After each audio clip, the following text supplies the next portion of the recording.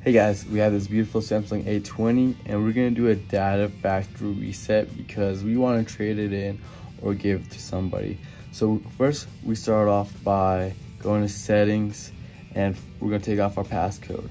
We're gonna lock screen lock type. We're gonna confirm we know our passcode. We're gonna draw it, and now we're going to change our passcode to none. We go back.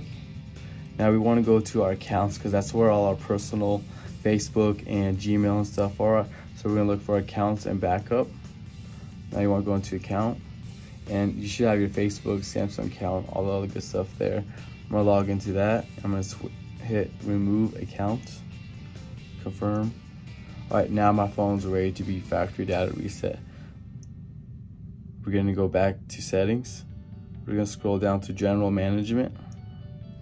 We'll look for the reset. And the fourth one down is factory data reset.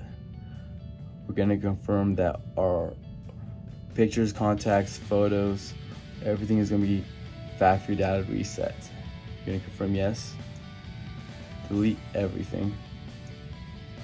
Now it's ready to turn back in or reset like it was new. Hope you enjoyed the video.